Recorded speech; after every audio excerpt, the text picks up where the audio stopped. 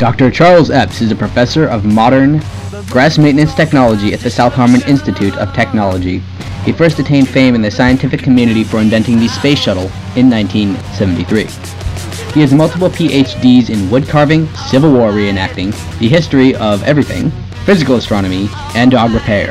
Before his acclaimed invention of the space shuttle, Dr. Epps joined a professional leaf imprinting and preservation team. He rose quickly to a leadership position and guided them for most of the rest of his 64-year career. Once, while on vacation in Peru, he decided he no longer needed to take his malaria medication because he was better than everyone else. As a result, he contracted malaria. After this brush with death, he set about to make finding the universal origin his life's goal.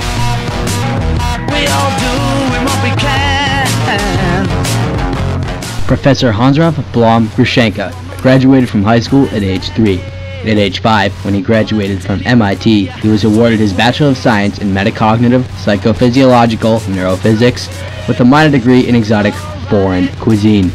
He acquired his master's degree in Management and Business at age 6. At the ages of 7, 8, 9, 9.5, and 10, respectively, he was awarded PhDs in Astronomy, Cosmology, Aeronautical, Astrological Engineering, Automotive Design, and Nursing.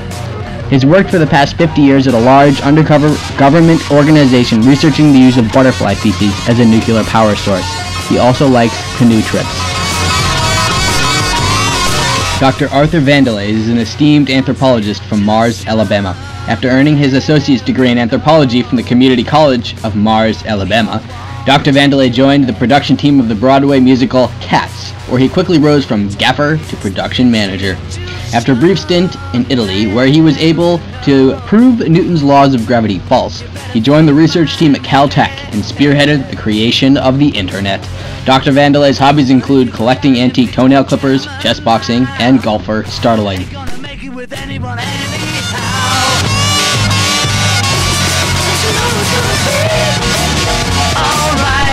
Ferguson dropped out of high school in 10th grade when his IQ was tested at 672. He spent the next 12 years in Vegas counting cards, where he made over $400 million.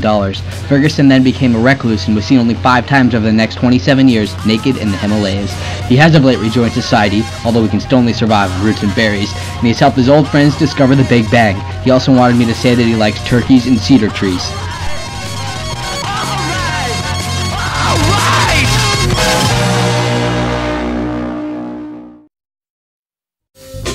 As was typical of a Saturday afternoon, Hans and Charlie were playing war, drinking cards, and doing some occasional intense scientific research. Suddenly, they had an idea. So they called up their buddies, who were fortunately on speed dial, and told them their thoughts. Dr. Vandelay, yes. I understand. Yes. We're searching for the Big Bang. Come at once. Yes. To headquarters on Headquarters Island. Okay. We'll see you there. You have to take the helicopter. Ferguson. Look, I understand you're in Jamaica right now. I can hear the background music. No, don't. Look, the cat can wait. Just come to the secret island as soon as you can. Yes, we found the Big Bang, or at least we'd like to look for it. We have a great idea where to look. We've been reading Scientific American. Good luck. Alright. The 4 scientists were soon doing initial background research to learn whatever they could about the Big Bang. Charlie did a significant amount of work during this foray and gave the group a valuable intellectual edge in their pursuits. He was interviewed afterwards, and this is what he came up with. Dickie. This phone call really cemented the discovery of the Big Bang as an event in time that created our universe.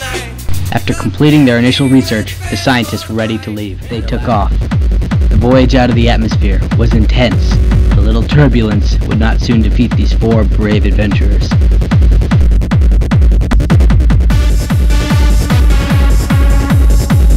After breaking out of Earth's final atmospheric layer, they reached the depthless black of outer space. Their journey had just begun.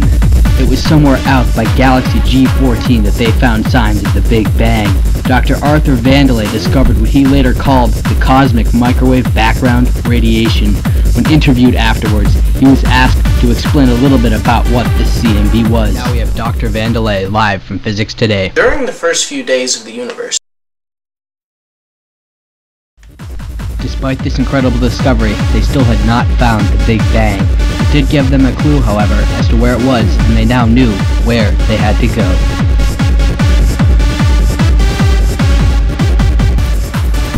This was it. They had finally arrived.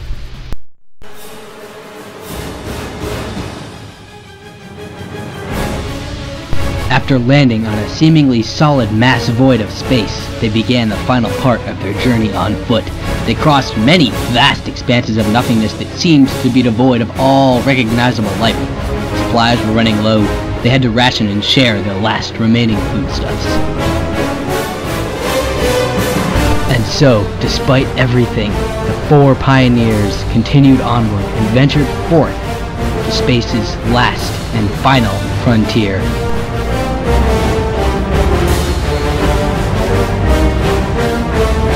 Despite certain tensions running high within the group, they persevered.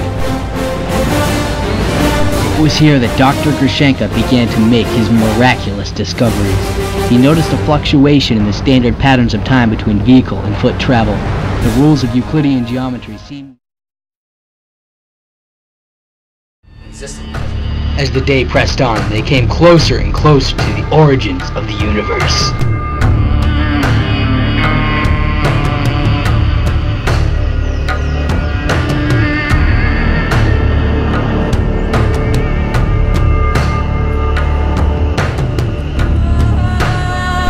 They descended into a dark abyss and knew that they were nearing the end.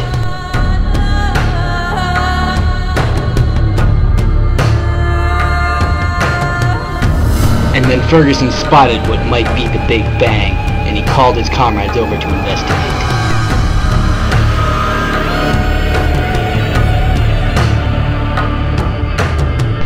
At last, they had found it.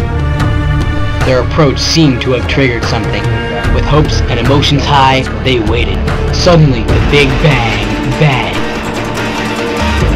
Suddenly, as the universe was expanding before his eyes, Ferguson observed the following details, which he later shared with Physics Today. The universe started as a singularity. The early phases are hard to determine because of the breakdown of physical laws under those extreme conditions. After 10 to the negative 35 seconds, the first phase transition occurred and the universe entered cosmic inflation, or exponential growth, after which it consisted of quark-gluon plasma. So, just to stop there, how long would you say 10 to the negative 35 seconds is? 10 to the negative 35 seconds is that fast. That's really fast. That was really fast. Yes, 10 to the negative 35 seconds is 1 with 35 zeros in front of it with a decimal point in front of that. So that's really not that much time at all. No, it so was very little time. We're talking about the creation of the universe in very, very little time. It went from being nothing to being almost everything. Yes, because very, very quickly. The whole universe was like that. Like that. Really, really small. All in one thing called singularity. When it decided that it wanted to leave and break apart, it did so very, very quickly. Thank you very much. Very fast. I see. 10 to the negative 35 seconds. That's fast. a lot of seconds. No, it's not a lot of seconds. So after that initial period of expansion, what happened next in the universe? Next, the process we call baryogenesis happened. But It would seem, however, that matters quickly spiraled out of control. The four scientists, recognizing the unimaginable power of the rapidly expanding universe, knew they were in trouble. The joy of their discovery was soon replaced by an abject fear for their lives. In the last minute, desperately calculated decision, they decided to flee the scene.